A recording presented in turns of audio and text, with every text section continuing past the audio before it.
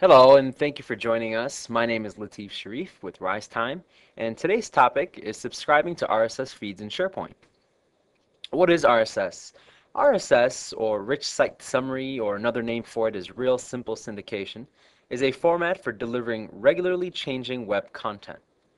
Many news-related sites, weblogs, and other online publishers syndicate their content as an RSS feed to whoever wants it. Why RSS? What are the benefits and reasons for using RSS? Well, RSS solves a problem for SharePoint users who regularly need to stay abreast of their particular sites. It allows them to easily stay informed by retrieving the latest content from the SharePoint sites that they're interested in. And also, it saves time by not needing to visit each site, document, library, or list individually. Before we begin, let's quickly discuss what you will learn today. 1. You will learn how to ensure that RSS feeds are enabled for our site. 2.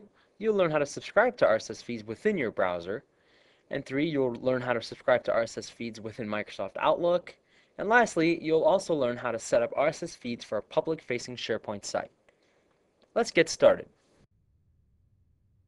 This team site called Acme Company Site. This team site has the following in the left navigation bar: sites, discussions, documents, and a list called forms. The main goal for me is to subscribe to these lists so I can stay abreast of any new items or artifacts or content that's posted to this site. Now, before we actually begin to subscribe to the feed, we want to ensure that the site is enabled for RSS feeds. So to do that, we go to Site Actions and then Site Settings.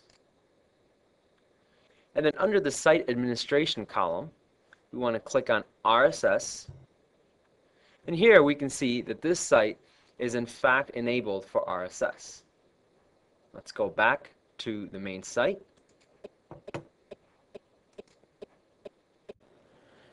Now that we've ensured that this site is in fact enabled for RSS feed, let's go ahead and subscribe to a feed from one of the document libraries. Let's go to the document library called Acme Client Forms. When I click on the document library, I can see that this document library currently has 3 documents. All the user has to do to subscribe to this feed is go to Actions, then scroll down to View RSS Feed.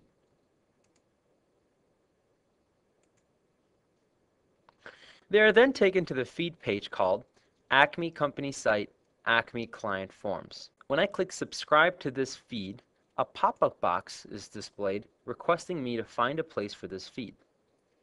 Currently, this is set to the Feeds tab under the Favorites menu.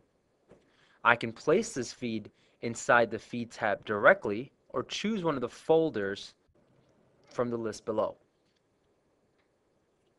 I can even create a new folder and place the feed inside there. Let's go ahead and put the feed under the Microsoft Feeds folder. Once we select where we want to place this feed, a confirmation page appears letting us know that we've successfully subscribed to this feed. Now let's confirm that we have in fact subscribed to this feed. Go to Favorites, then click on the Feeds tab, and then in the Microsoft Feeds folder, we should see the Acme Company Site Acme Client Forms feed. There you have it. Success. Next, I'm going to show you how you can set up your RSS feeds within Microsoft Outlook. If Microsoft Outlook is not the default aggregator, no worries. It's simple. All you have to do is go to your Microsoft Outlook, and on the left pane, scroll down to click on the RSS Feeds tab, right-click, and then scroll down to Add a new RSS feed. Outlook will then require that you enter the location of the RSS feed you're selecting to add. No problem. Let's go back to the RSS Feeds page for Acme Client Forms, and on the right side of the page, we'll click on View Feed Properties. We should pop up a Feed Properties box, and right there on the second row is the address. Simply double-click, copy, And we'll just click OK here and go back to your Microsoft Outlook and simply paste in the address and click Add. At this point, Microsoft Outlook will ask you for a confirmation. Let's click Yes. And there you have it. The Acme Company Client Forms feed is now populating inside this folder. And you could see that all the items within that document library are being populated into this feed. Next, I'm going to show you how you can enable RSS feeds for a public-facing SharePoint site.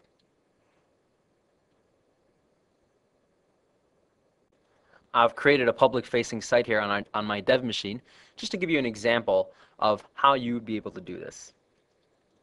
Now, enabling RSS feeds is very useful for frequent visitors that commonly visit your site, so that they can be alerted when new content has been added to your public-facing site. What I've done here is simply created a content query web part, which is this right here, which is pulling from a Pages document library within my public-facing site.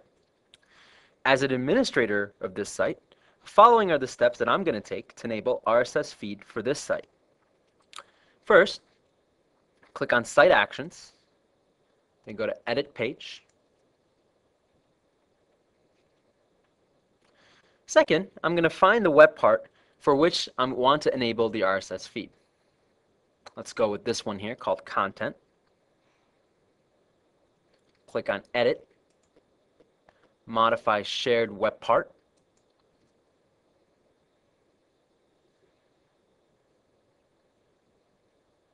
And on the right, I'm going to see 5 different options: Query, Presentation, Appearance, Layout, and Advanced. Click on the Presentation tab and scroll down until you see a section called Feed, which is this right here. I'm going to select this checkbox to enable the feed for this web part. Now I'm going to give it a title. Let's call it Content and Daily Content.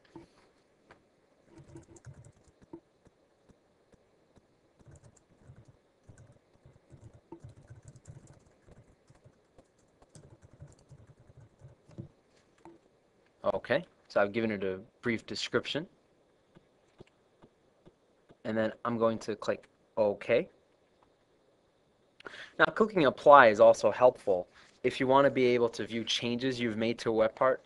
In this case, all we're doing is enabling RSS, and we don't really have any visual modifications. So we'll just click OK.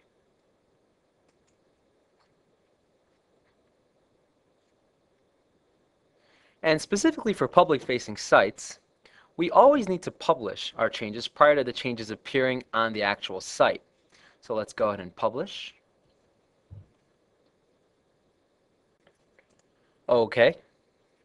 So there we have it. There's a small RSS logo on the right corner of this particular web part.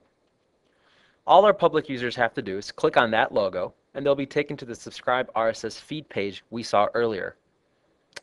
That's it. We're done.